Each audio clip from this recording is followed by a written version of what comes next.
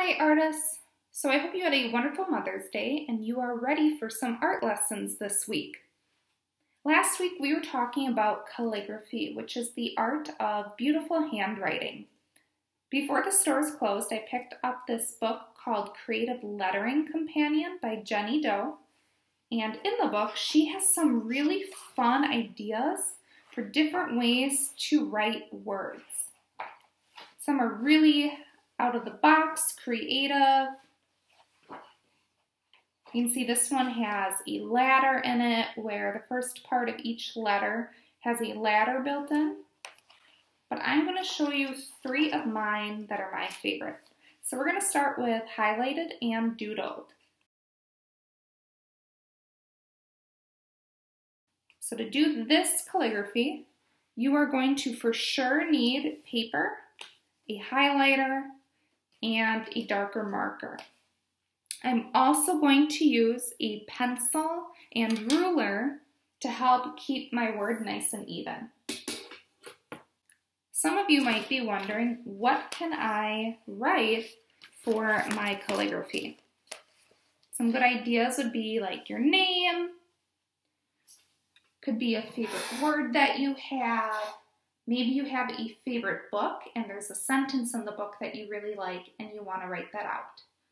I'm going to write the word inspire. So I'm going to take my ruler and I'm going to draw a straight line lightly towards the bottom of my paper. I'm going to erase this line when I'm all done. This is just to help keep my word even.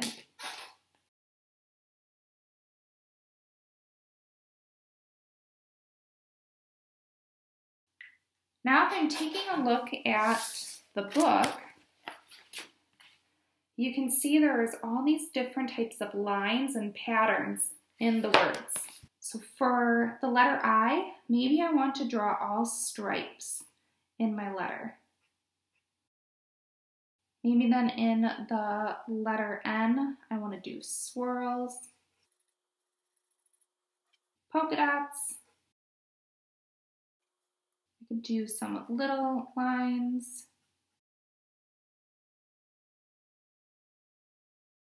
I could do little flowers.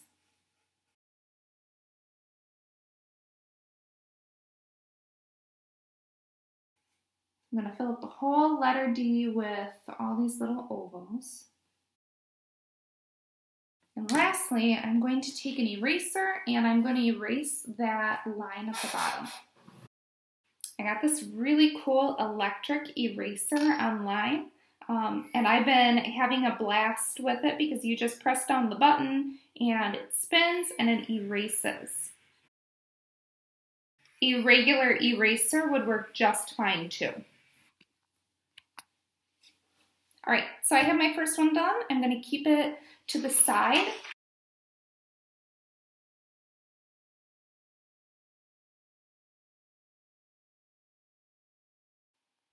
Going back to the book, we are going to take a look at our next type of calligraphy. We are going to do connect the dots. So if we take a look at the page here, you can see the first word is filled with just dots, and then we will start connecting those dots with little lines. Using my ruler, I'm going to make a straight line again towards the bottom.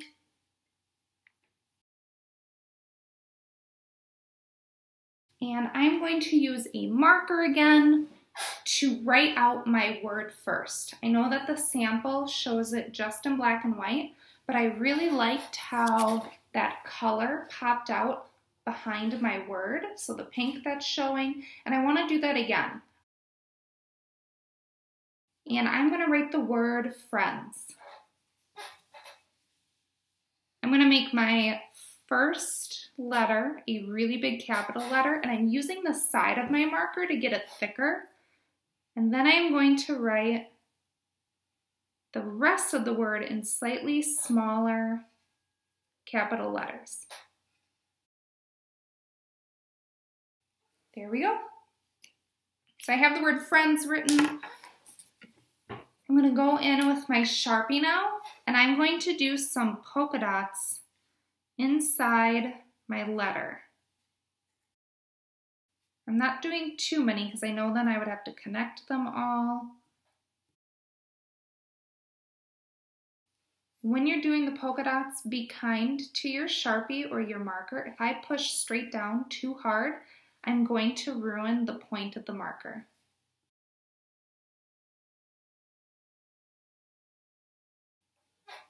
Okay, so I have all my polka dots drawn. Now for a younger student or even older students that are happy with how the polka dots look, you could just leave your word at this and erase the line. But I want to show you how to connect the dots so it looks like our sample. So for each dot, I am going to draw it connecting to another dot. I might have 3 lines coming off of the same dot. You may find that you need to add a couple dots on some of your letters.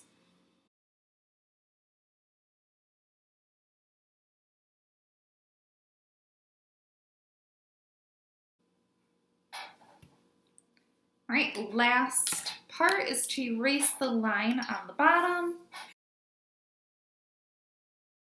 All right, and there is my connect the dot.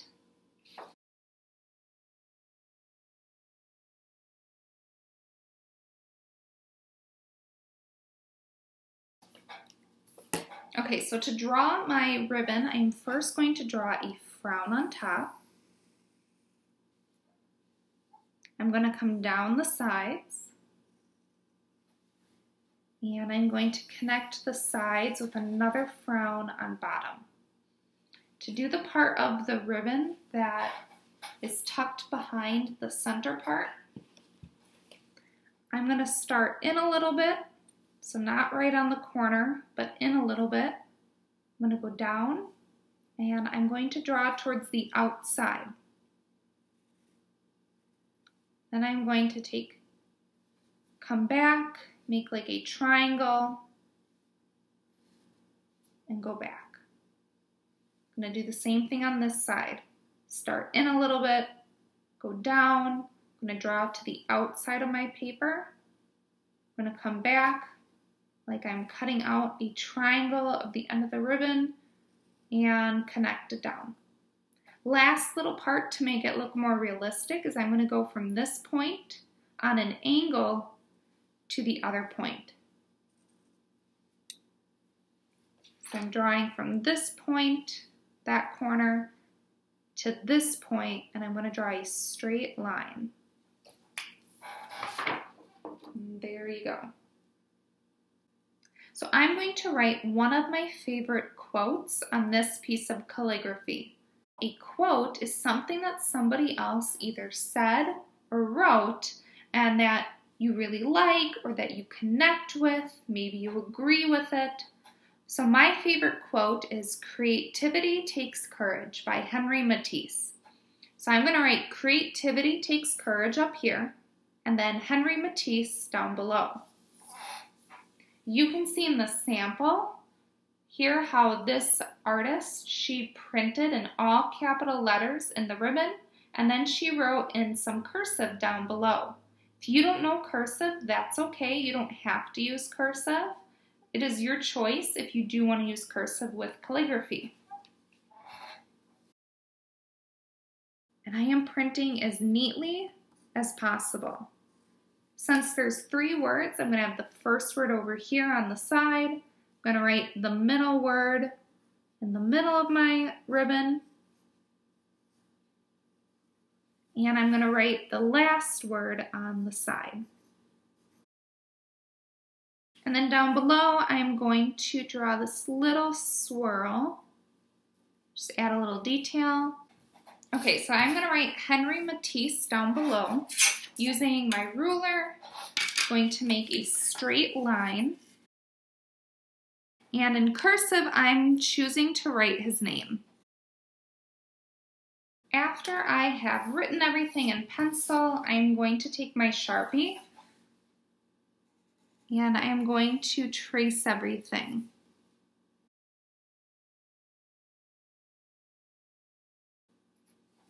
Okay, I'm not going to trace that straight line at the bottom because that was just to help me keep the name level.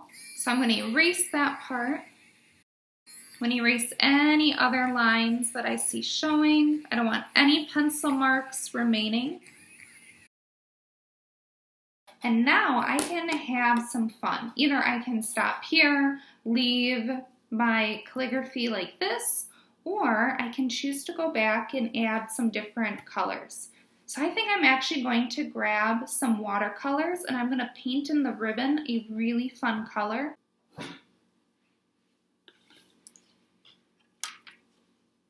Okay, so I have my watercolors and I am going to paint the ribbon part. I'm going to paint the sides darker. You could do this with crayon, you could do this with marker, but if you have watercolor, it might be kind of fun to use that for your calligraphy. So I'm going lighter in the middle. I think I'm going to do a little bit of orange in the middle. And I think I'm going to do a little bit of purple on the sides. Makes it look like there is a shadow.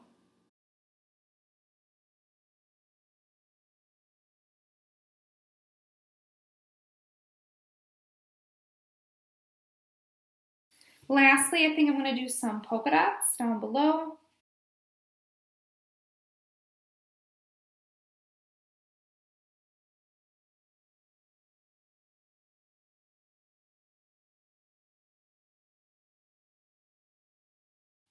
I'm going to show you one last idea for your calligraphy project. For those of you that watched the Met Kids video on Islamic calligraphy, you saw a sultan's insignia. So that was basically a king's signature. I'm going to create my own signature that I could use if I were, let's say, a queen. I'm going to use my 3 initials, which are L, M, and N, and I'm going to write them really big and fancy.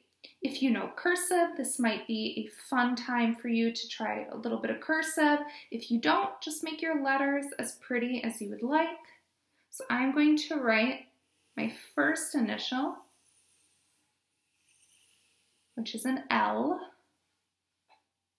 And I loved how in the calligraphy video, they had the letters overlapping. So my second one was M. And then I am going to write the letter N.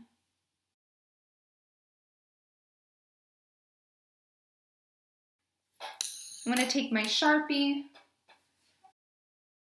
and it's okay if my Sharpie doesn't follow my line exactly, because I'm going to go back and erase all that when I'm done. And then I think in between, I'm going to do some stripes. I'm liking how that's looking. I think I'm going to do some polka dots inside my L. Lastly, I'm going to erase any pencil marks I don't want. I'm going to show you one last trick for this insignia. Right now my paper is really bright white and I want to make it look really old and ancient. So I'm going to put my picture on top of something to protect my surface. So I have paper towel underneath. You could use newspaper. And I heated up a little bowl of water and put a tea bag in there. Ask your parents if this is first okay for you to do, and then ask them to help you. So I'm going to take the tea bag. I've waited for it to cool off so it's safe for me to touch. And I can put the tea bag on my paper to stain it brown. This makes the paper look a lot older. While my paper is wet, I am going to actually crumple it up. So I'm going to completely crumple up my paper. Open it up.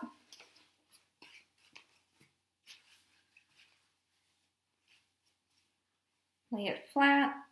And I'm going to do the tea bag one more time. The tea bag will only work with thicker paper. So you would only want to do this if you have a sketchbook or a pad of heavier paper. If your paper is too thin, it is not going to be able to absorb the water or the tea, and it's just going to fall apart. So I'm going to let this dry. I could either use a hair dryer to speed it up, or I could let it air dry.